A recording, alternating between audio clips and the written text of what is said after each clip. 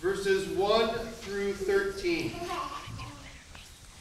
Shephatiah, son of Matan, Gedaliah, son of Pashur, Jehukal, son of Shelemiah, and Pashur, son of Melchijah, heard what Jeremiah was telling all the people when he said, "This is what the Lord says. Whoever stays in the city will die by the sword, famine, or plague. But whoever goes over to the Babylonians will live. He will escape with his life. He will live. And this is what the Lord says. This city will certainly be handed over to the army of the king of Babylon, who will capture it." Then the officials said to the king, "This man should be put to death. He is discouraging the soldiers who are left in the city, as well as all the people, by the things he is saying to them. This man is not seeking the good of the people, but their ruin." "He is in your hands," King Zedekiah answered. "The king can do nothing to oppose you." So they took Jeremiah and put him into the cistern of Malchijah, the king's son, which was in the courtyard of the guard. They lowered Jeremiah by ropes into the cistern. It had no water in it, only mud. And Jeremiah sank down into the mud. But Ebed-Melech, a Cushite, an official in the royal palace, heard that they had put Jeremiah into the cistern. While the king was sitting in the Benjamin gate, Ebed-Melech went out of the palace and said to him, "My lord the king, these men have acted wickedly, and all they have done to Jeremiah the prophet. They have thrown him into a cistern where he will starve to death when there is no longer any bread in the city." And the king commanded Ebed-Melech the Cushite, "Take 30 men from here with you, and lift Jeremiah the prophet out of the cistern before he dies." So Ebed-Melech took the men with him and went to a room under the treasury in the palace. He took some old rags and worn-out clothes from there and let them down with ropes to Jeremiah in the cistern. Ebed-Melech the Cushite said to Jeremiah, "Put these old rags and worn-out clothes under your arms to pad the ropes." Jeremiah did so, and they pulled him up with the ropes and lifted him out of the cistern. And Jeremiah remained in the courtyard of the guard. So far, our text. Dear Christian friends, it's halftime. The team is getting pounded. And the water boy stands up and says, "Give up now! Don't go back out in the field. If you do, not only will you lose, but you'll die. Run away. Flee before halftime starts." That's not necessarily the message people want to hear. And yet this is the message that Jeremiah gave to God's people. It was really rough. Judah was in disbelief. They saw what had happened to the northern 10 tribes. Last week we talked about the Assyrians coming in and wiping out Israel. This week it's Judah's turn. They had turned away from God. They weren't worried about the Savior of the world coming. They weren't even sure who God was. They didn't really care. And so in a last desperate attempt to save the remaining remnant, God shook them. He was about to have them destroyed. This was not fun to hear. And I don't think any of us likes to hear that God has set us up on a tee and is pulling out his driver and is about to whack us 300 yards. But that was the message that Jeremiah was bringing to God's people. So, what are you going to do? You're Jeremiah, and you're thrown in jail. And they let you out so you can talk to the people. And you stand there. Do you think there was a temptation for him not to say these words? He's telling all the people, this is what the Lord says. Whoever stays in the city will die by the sword, famine, or plague. But whoever goes over to the Babylonians will live. He will escape with his life. He will live. He's talking about treason, isn't he? Whether it's the water boy or a U.S. senator. How many of you want to hear that? None of you.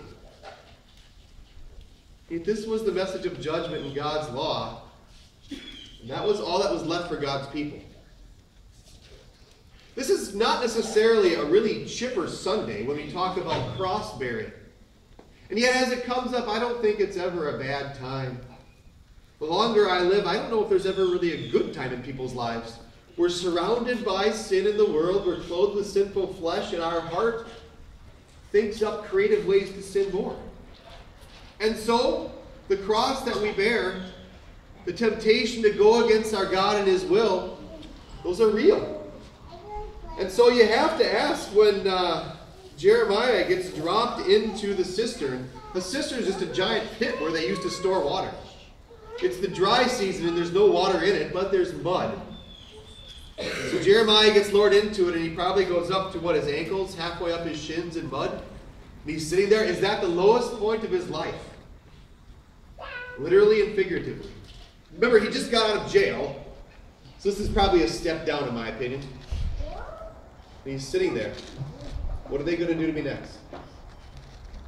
Well, I think that it's a fit time to maybe talk about the low times in your life.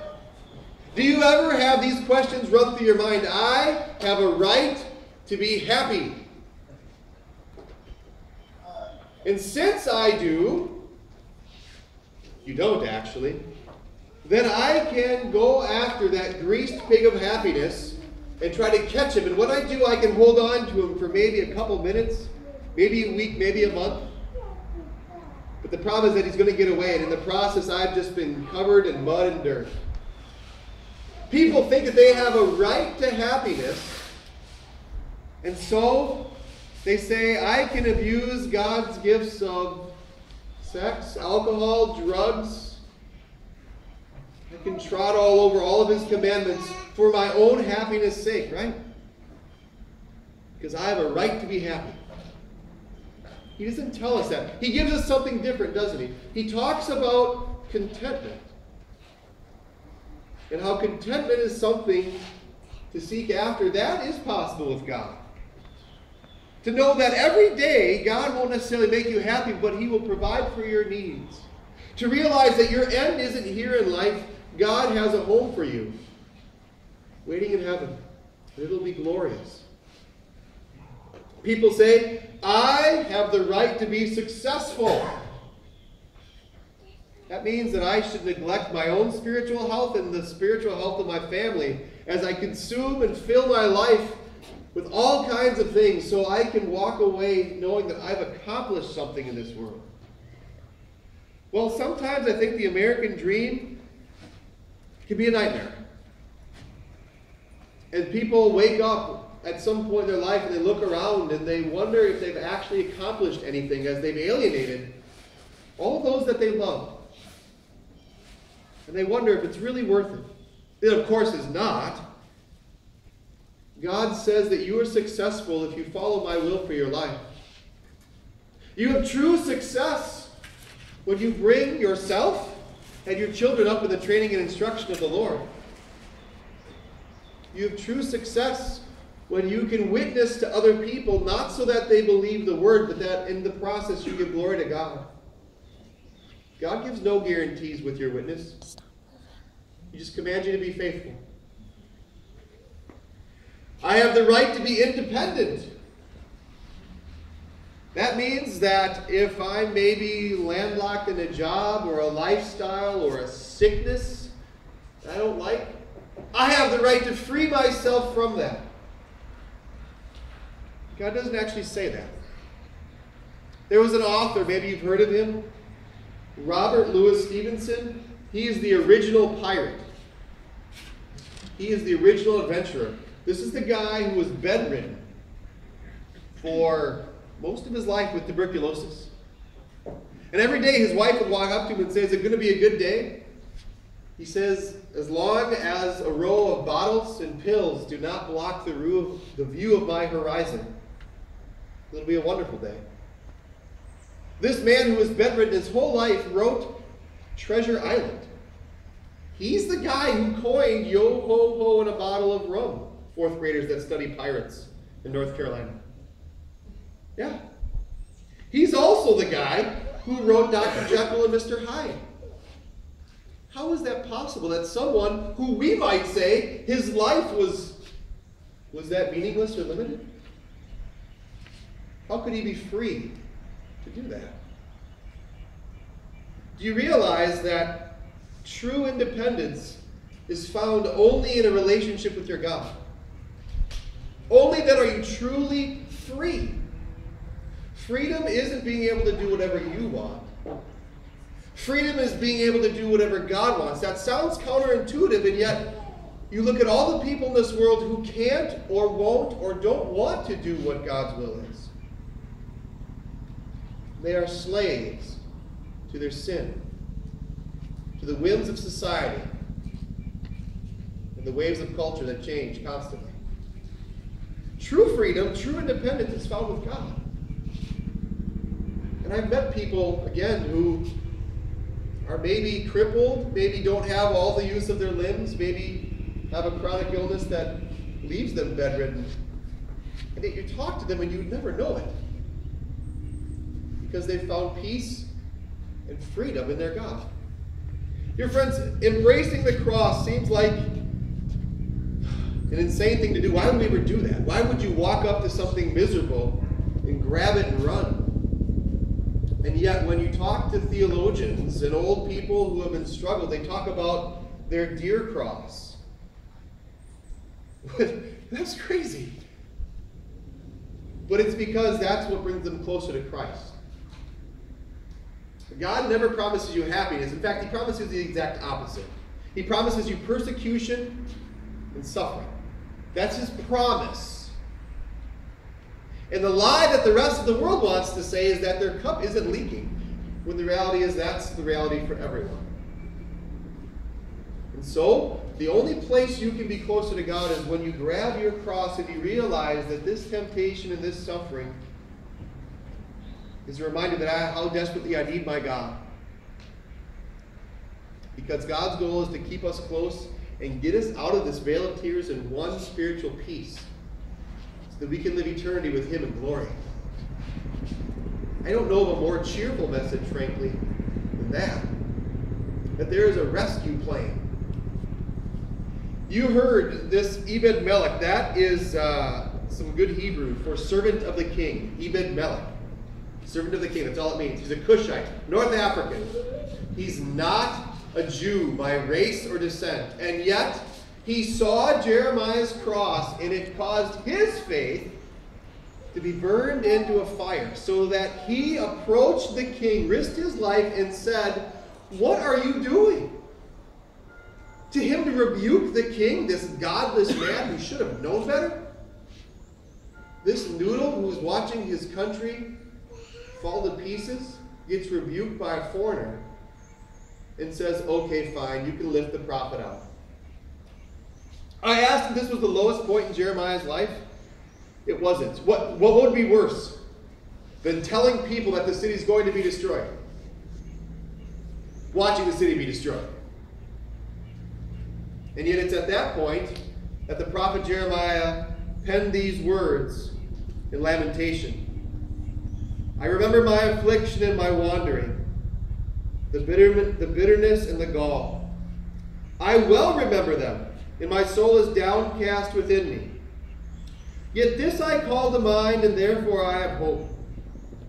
Because of the Lord's great love we are not consumed, for his compassions never fail. They are new every morning. Great is your faithfulness.